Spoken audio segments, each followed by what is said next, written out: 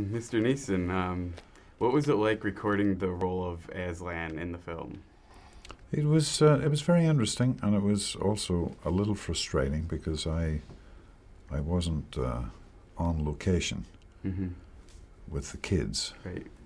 I only really got to meet them at these premieres or press junkets, Mm-hmm. But I did work very closely with Andrew Adamson, the director of the first two films. Mhm. Michael Apted, as you know, did the third. And they showed me paintings of computer mock-ups of what this Aslan was going to be like, So we played around with various vocal ranges that Andrew was happy with. We say, okay, that vocal range is what we need for the lion. But we played a lot, Okay. Okay. Do your kids watch them? They do, yes. They're big fans. Mm.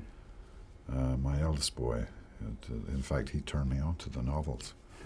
I hadn't read them as a kid, which I'm ashamed about because C.S. Lewis, the author of the books, is from Belfast in the north of Ireland, which is very close to where I was brought up. Okay. And I wasn't aware of them at all as a kid. I was more interested in Laurel and Hardy and Yeah.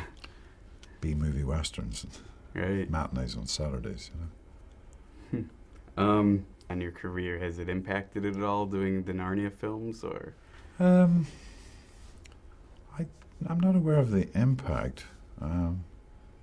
I enjoy doing them. I do quite a number of documentaries, voiceover work back in the States, which I'm particularly proud of. I love doing that sort of work. Yeah.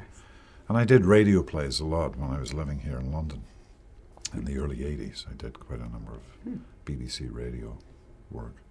They led to like Ponyo, or would you do any more animation or anything? I would. Ponyo I was wrong for, Mm. I have to say. My voice wasn't right for that character. But it was thrilling to do it, but now that I see the movie, it's like, no, my voice isn't right for that thin guy, that creation. It just didn't sit well with me at all. They should have got some other actor to do it, but still, I was glad to do it. But if I was looking at it now, I'd have to say I would recast that voice. I wasn't right for it. Gotcha.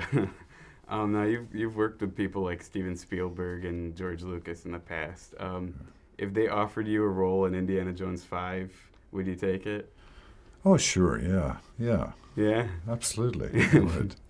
That'd be great. As long as Harrison was going to do it,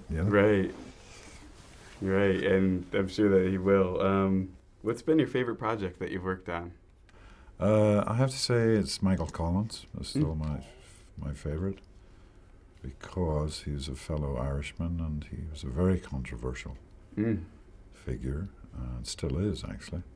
But he was one of the founding fathers of the modern Irish Republic.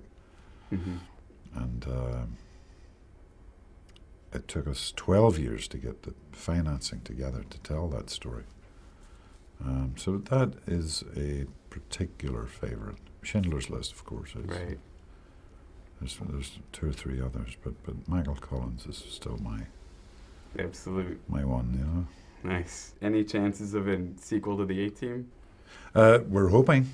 Okay. Yeah. I was talking to the head of the studio the other night, and obviously they'd have to do their dollar figures and crunches and see how the DVD's coming out, I think, in a couple of weeks' time. Right. We'll see how that sells in these very troubled fiscal times that we're going through. But certainly Bradley and Charlton and Rampage and myself, we're all up for doing a sequel, yeah, if it can happen, Any final thoughts? Well, I've got a movie coming out in February of next year, produced by Joel Silver. It's called Unknown, with January Jones and Diane Kruger. So it's a very good thriller. I just saw it the other night. Excellent. Should I say it myself? It's actually a really cool movie. Excellent. Well, thank you very much. Thanks, man. Thank you.